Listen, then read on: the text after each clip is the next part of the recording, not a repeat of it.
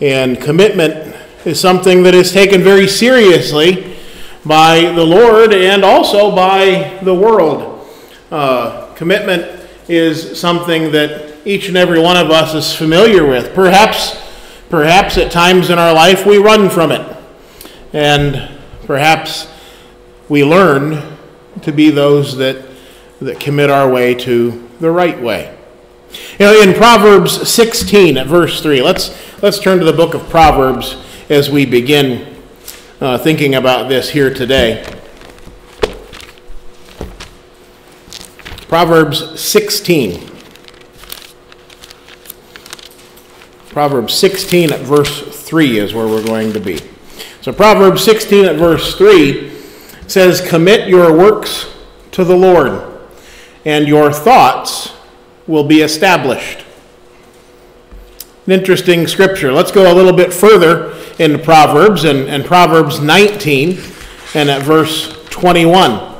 Proverbs 19 and at verse 21 says, "There are many plans in a man's heart. Nevertheless, the Lord's counsel will stand." As we look back there at Proverbs 16 and at verse 3, where we were just a few moments ago, we read that, "Commit your works to the Lord, and your thoughts will be established." Well, that may be something that if we are not thinking properly and not thinking in the context of the rest of the scriptures, we might think, well, the Lord wants me to have everything that I want. The Lord wants me to choose the way. The Lord wants me to make the choices. But when we look a little bit further and we understand in the very same book and a few chapters later in verse 21, we get a little bit more of the picture there. It says, "There are many plans in a man's heart." Again, nevertheless, the Lord's counsel is the Lord's counsel that will stand. When the Lord makes the way, and if we are those that seek after Him, then the thoughts that we have and the plans that we have in our head and our minds, they're going to be those that line up with the Lord's will, because we are going to be those that are seeking after Him. When we set out in our lives, we come to a sign like this many times, whether, just figuratively in our lives, we come to a sign where there's the wrong way. And I think I mentioned it on Thursday night that I had recently heard a preacher speak on this subject, and he said, there's clearly a way that will just, it's going to work out. That if you do this, it's the safe bet. It's a safe thing to make preparations before you go on a trip. That if you change the oil and you check the car out and you put new tires on it and you check the air pressure in those tires before you leave and you do all of these things, that's something that is going to do good. That's something that is not going to hurt you. That there's another way that might work out. It might work out, but there are these pitfalls that you could fall into along the way. There are these areas that are maybe not safe. So why would you go down that path? Why would you go down that way that clearly could cause you trouble? And then there's clearly a way that is just the wrong way. If you stop and look and think about it for a moment, you know that this is just not the way that I should be going. We need to be those that commit our way to the Lord, understanding that it doesn't matter what I want. It doesn't matter what my way would be, but what matters is that the Lord establishes this way, that the Lord is the one who sets our steps in place.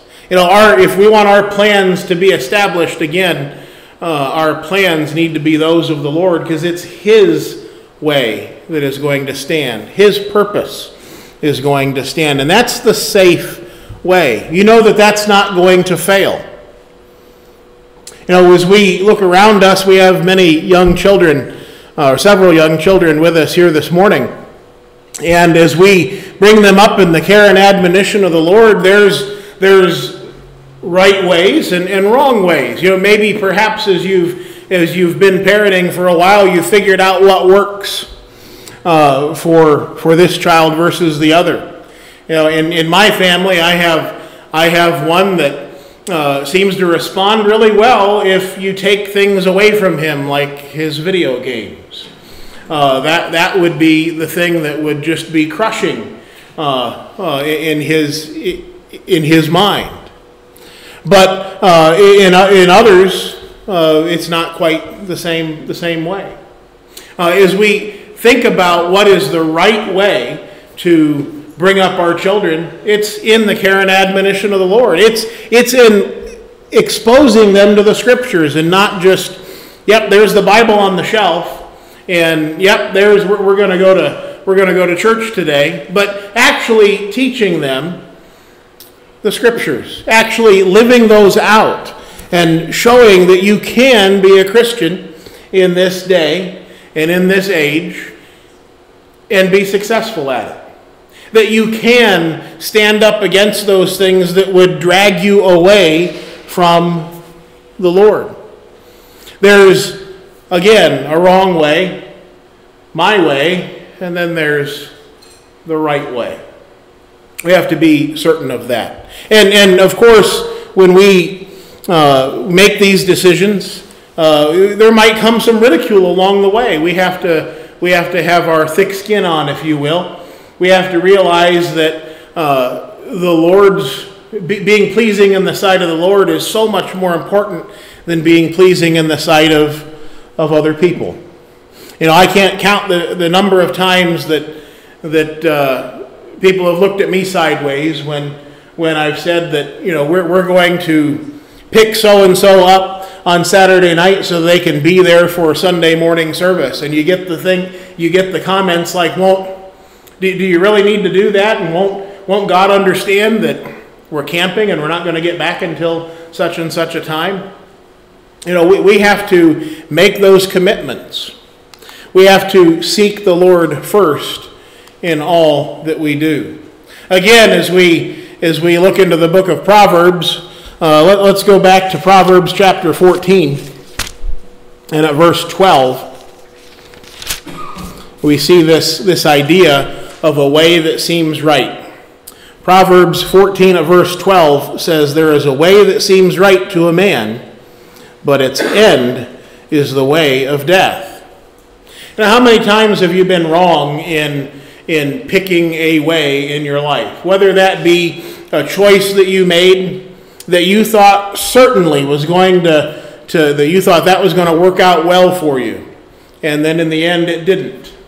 Or you, on a trip, you picked a road and said, "I'm going to go down this road because I think it's going to go in the right direction." And you found out that it didn't. You found out that it curved another way. But what would have been the way to find out where that road went? It would have been to look at the road map. It would have been to look at the GPS. In our culture today, we have GPS in our cars and on our phones and so on. But in the old days, you'd unfold a map. I think Ed mentioned a triptych earlier in Bible study. You open that up and find out what is the right way to go. Again, we can't trust our own hearts, and that's one of the first things that we have to come to grips with, is that our hearts will lead us astray. The first step is recognizing that we have that problem, that heart problem, a problem of misguided free will. God gave us free will. He wants us to choose Him. He wants us to seek after Him. And there are all kinds of things that will misguide us along the way. There's popular culture. There are movies and books that are by design so that we'll read them and watch them. They're designed to be things that tug at our heartstrings. Oh, isn't that sweet? That this person is walking forward in their life because grandma wanted them to do this, or whatever the storyline might be that tugs at our heartstrings. We get enthralled with those stories, but not realizing sometimes that our heart can lead us astray. If we have a problem, this statement of the first step being recognizing that you have a problem, that's kind of stolen from Alcoholics Anonymous and any other multi-step programs that help people to get away from a habit or an addiction. And you might say that as human beings, we have a habit of making decisions with our heart, of making decisions with our own will, being at the forefront of those things, but realizing that can be misguided, that we have to have our heart on the right path, that if we have our heart full of the Word of God, then we have some direction in which we can go. Then our heart will be attuned to the way of the Lord. Again, we must commit our way to the Lord. When we think about commitment, there are things that we must be or should be committed to. Let's go over to the book of Romans in the New Testament. We'll go over to the book of Romans, and we'll go to chapter 12 in the book of Romans, and then the first 2 verses. Romans chapter 12, the first 2 verses. I beseech you, therefore, brethren, by the mercies of God, that you present your bodies a living sacrifice, holy, acceptable to God, which is your reasonable service. And do not be conformed to this world, but be transformed by the renewing of your mind, that you may prove what is that good and acceptable and perfect will of God. It is just simply our reasonable service when we realize that Jesus is. If you are sitting here today and you understand that Jesus is the Son of the living God, you have that understanding in your mind, and you know that, you believe that. If that's true, then the next logical step would be to do everything that He's commanded.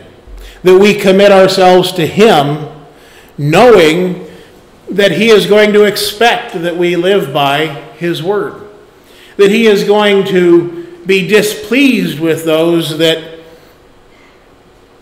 do their own thing, that go off and decide to be absent from the Lord because other things have become more important in their lives. You might sit and ask yourself, when's the last time I actually cracked open my Bible during the week? When's the last time that I actually shared the Scriptures or talked about the Scriptures, for that matter, with my family or my friends? There are things that we should be committed to. Of course, service to the Lord. We absolutely, it is our reasonable service. If we believe that He is, then we're going to want to serve Him. We're going to want to serve Him not because we're cowering in fear and we have to do what He says, but because we love Him and we understand what He's done for us. And we want to be with Him. One of the scariest things I've heard, and I know I've mentioned this before, is that sometimes people will, I think half-jokingly say, not really realizing the depth of this statement, that they would rather be in hell because that's where all their friends are going to be. Well, that may be a true statement if you know your friends and know that they don't live according to the will of the Lord. But how scary is that? Think about what that means and what you're giving up and what you're choosing to do. Not serving the Lord and having an eternity that is full of comfort and peace and love. But to be in a place, to willingly go to a place of torment and trouble. And if you think this world is troublesome and it is. And life can be hard here on this earth. But if you think this is bad, just read the scriptures as it pertains to hell and what that will look like and what that will be. There are, again, things that we should be committed to, and service to the Lord is absolutely one of them.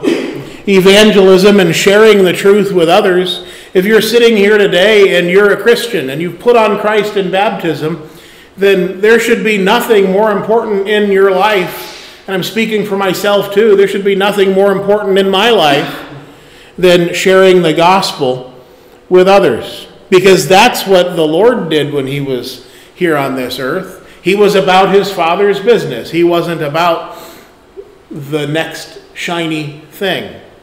He wasn't going to social events to be social. Although I would imagine that he was a personable person, that he got along with others as well as could be, given the circumstances, and that he was a kind and loving person that was easy to talk to, knowing the Lord as we can from the scriptures. But he was out there doing the Lord's, his Father's will. He was out there seeking those that would follow him. And that's the same thing that we should find ourselves busy doing in our daily lives as Christians. Now, of course, we have to go to work. We have to abide by certain rules, and maybe in some places it's not the time to speak of the scriptures in the middle of the workday when if you're a doctor or a nurse and somebody is having issues with their health and you need to tend to that right then and there. Of course, maybe that's not the time you're going to evangelize, but in your actions and in your example throughout the day, people can know that you're different. As we talked about in the Bible study this morning, we're reading the scripture that speaks of salt having lost its flavor, and how can it be reseasoned? And we talked about how salt is noticeable when you add it to a food. It's noticeable. Well, as Christians, we are supposed to be, those that change the flavor of the world around us. We should be those that are noticeable in that regard, that we're different, that when people are around us, when they speak to us, that we speak differently. And when that is noticed and we get their trust because they know that we're a trustworthy person, and we can start to speak to them a little bit more deeply about the scriptures.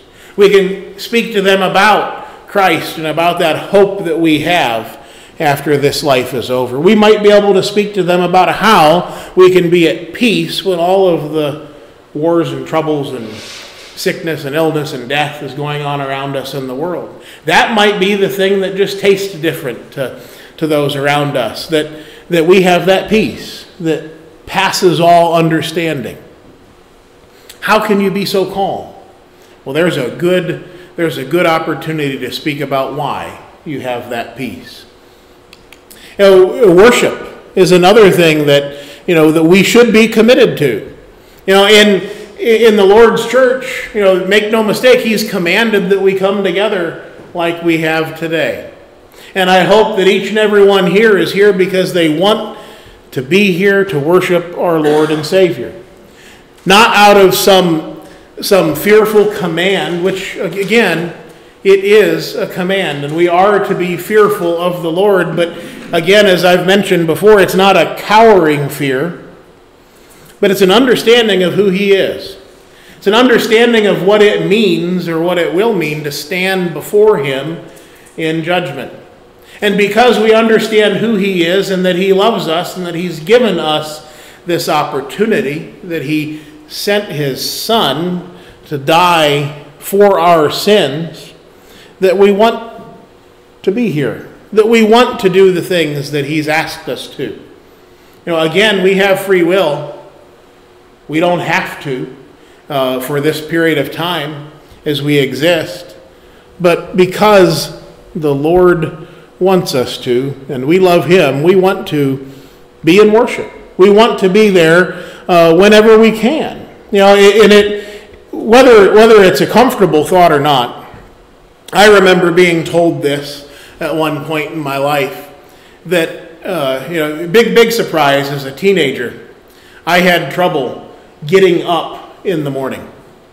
I would get up in the morning when the alarm went off or when my mom would bang on the door, and after she sufficiently yelled at me to get up out of bed, I'd get up out of bed and I'd go downstairs and I'd go in the bathroom and turn the water on and lay down on the floor and go back to sleep.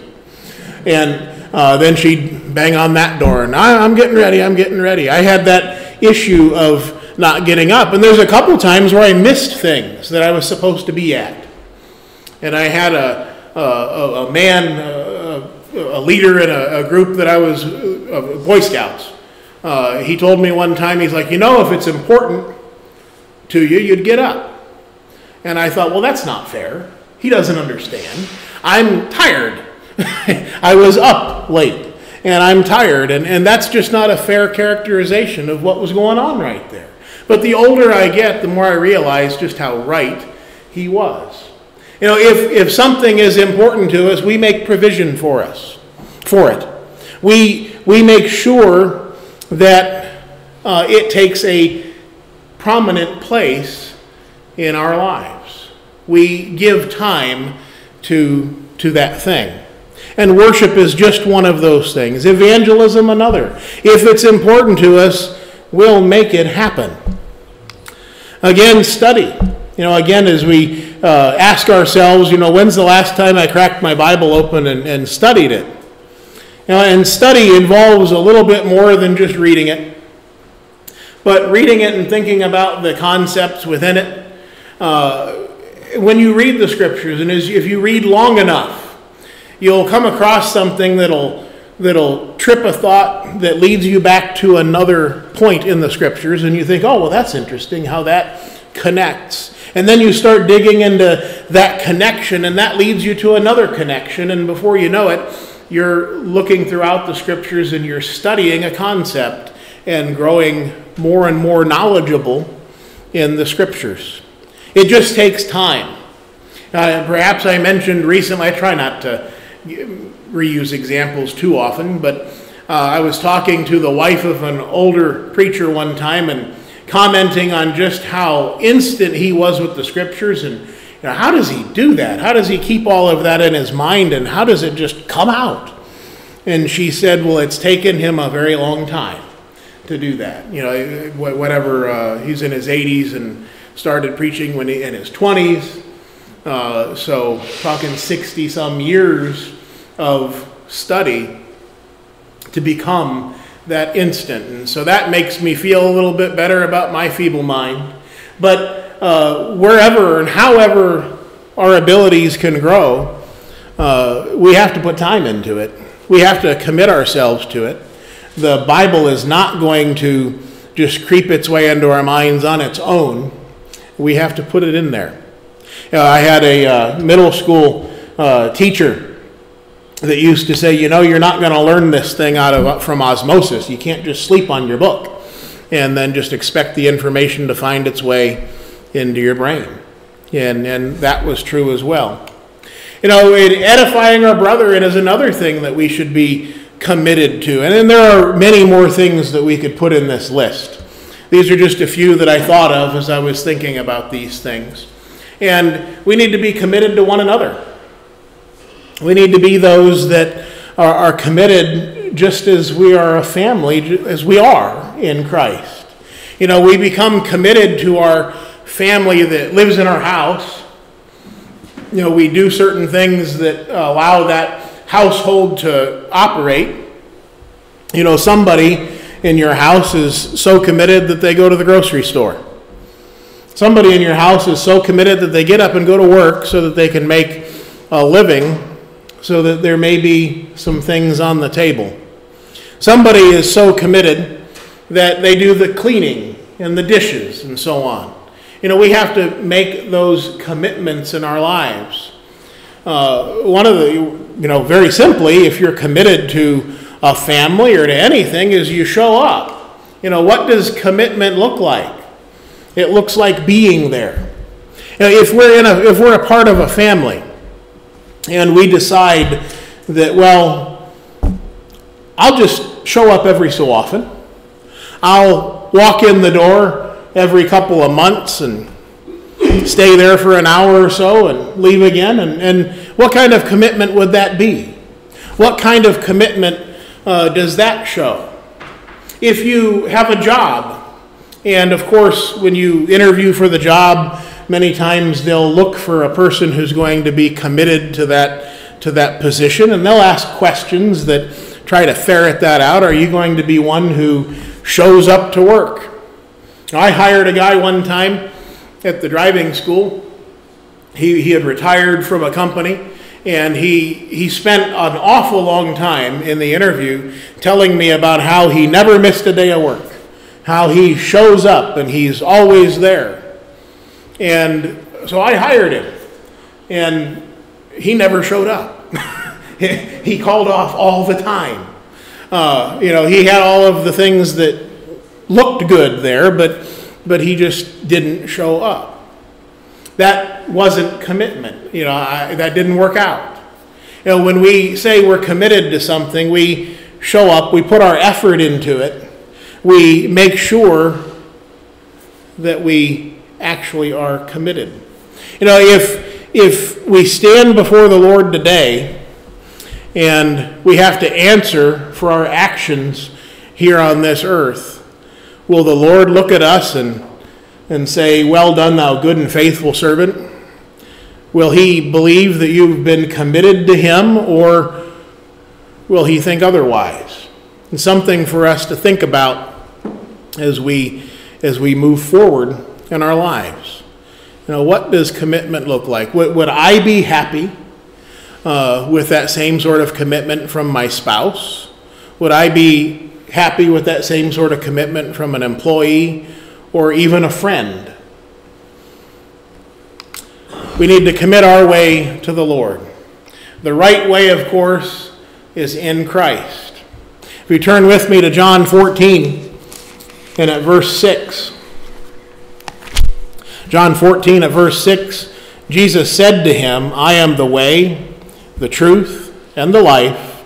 No one comes to the Father except through me." There's that one way. There's that right way.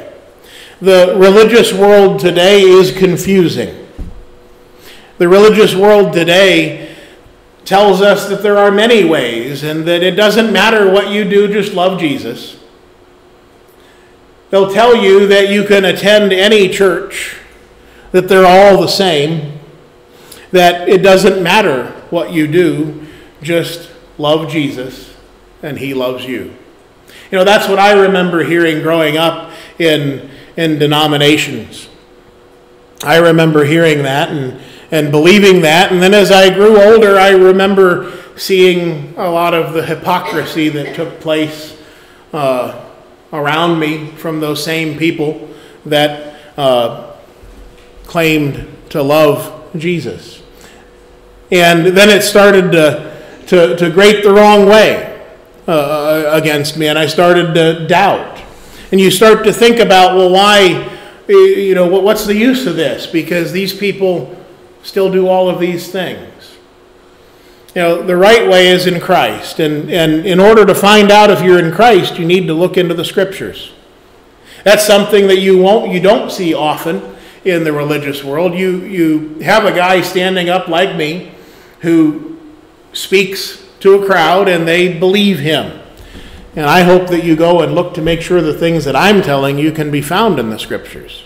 I hope you're following along and taking notes and thinking about these things. And am I telling you the truth? Yeah, we need to look at those things. The right way is in Christ, and you can only find Christ by looking into his word and seeing if what you're doing matches up with what he's said. This way leads to a future and a hope. If you look back to Jeremiah chapter 29 Jeremiah 29 at verse 11 says, "For I know the thoughts that I think toward you, says the Lord, thoughts of peace and not of evil, to give you a future and a hope." You know, that's what the Lord has always wanted for his people. He created mankind, and they had a future. They had a hope. They used their free will, exercised that free will to separate themselves from the Lord. And he's done everything ever since to get us back. He's given us a path, a way that we can commit to that leads to him, that brings us back into the fold, that gives us that peace, that hope in Christ. So as we bring this lesson to a close, we simply ask the question, are you committed to Christ? Can you honestly say that you're committed to Christ? And if you need the prayers of the saints that you might be stronger, then that's what we're here for. If you need support, again, that's why we have the local assembly of the Lord's saints. We can come together and be a support one to another. We can help out one another where we fall short. We can be those that work together to make sure that each and every one of us can be found to be committed to the Lord. Are you here today and you're outside of Christ? Is this the first that you're hearing of these things?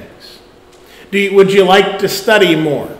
You know, we understand from Romans 10 at verse 17 that faith comes by hearing, and hearing by the word of God.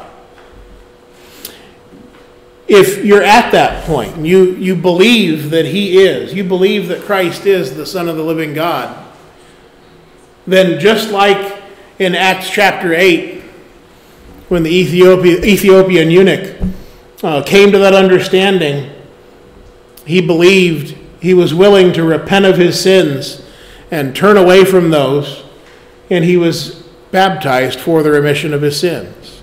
We have the same example with the Philippian jailer. We have the same example with those in Acts chapter 2 on the day of Pentecost. We have those that came to the knowledge of who Christ is.